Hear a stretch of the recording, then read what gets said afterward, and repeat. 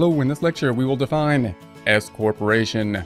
According to Fundamental Accounting Principles, Wild 22nd edition, the definition of S corporation is corporation that meets tax qualifications so as to be treated like a partnership for income tax purpose. Therefore, an S corporation is going to be a type of corporation, but we're trying to get the best of both worlds from something like a partnership and something like a corporation, as we will explain as we go. What is the difference between an S corporation and a C corporation? An S corporation is a pass-through entity. Remember that a C corporation is a separate legal entity. So when we think about a corporation form of business, the idea of the corporation is that it's separate from the owners. What does that do? It provides liability protection to the shareholders of their personal assets, among other things. That's one of the great benefits of a C corporation. The drawback of the C corporation is that because the corporation is now a separate legal entity, it needs to pay separate taxes at the corporate level as well. So the tax is going to be taxed at the corporate level, and then it could be taxed again on the individual level as the money goes to the individual in the form of dividends, kind of like draws for a corporation.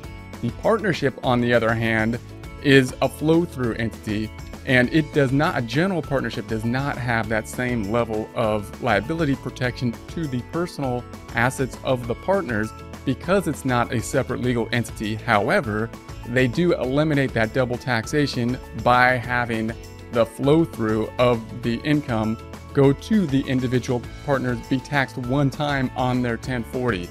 The S corporation is a concept to try to get the best of both worlds, still being a corporation, still having that liability protection. However, the money or the income flowing through to the shareholders 1040 rather than being taxed at the corporate level. So in an S corporation, we have the investors. We've got the investors being the shareholders. They're going to invest in the business, and they're going to they are the owners of the business being shareholders, similar to a C corporation. The S corporation taxable income it will be reported on the 1120S in a similar fashion as a corporation being reported on just an 1120. The 1120S, however, will then have a K1 that will be the document that will flow that income to the Form 1040. Therefore, although we have to file a tax return for the S corporation, no tax is paid at the point in time at the corporate level, but rather it's going to be flown through in the Form 1040, kind of like a W-2 for an S corporation, reporting the income that will then be reported on the Form 1040, eliminating that double taxation. Why does it matter if the tax is at the corporate level or the individual level? And again, the main reason is that double taxation. If we tax it at the corporate level, then dividends are also taxed. So the individuals cannot draw out the money as they can in a partnership or a sole proprietorship. The dividends, being the form of draws for a normal corporation, are a taxable event. Therefore, the income is going to be taxed at the corporate level, and when they distribute it to the owners, it's taxed at the individual level. The rates could differ as well, of course, between the corporate tax rates and the individual tax rates.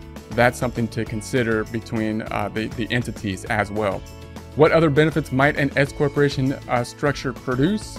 The main thing is going to be the liability protection from a normal partnership. That's one of the major reasons why someone would want to incorporate, to try to increase that liability protection to the personal assets.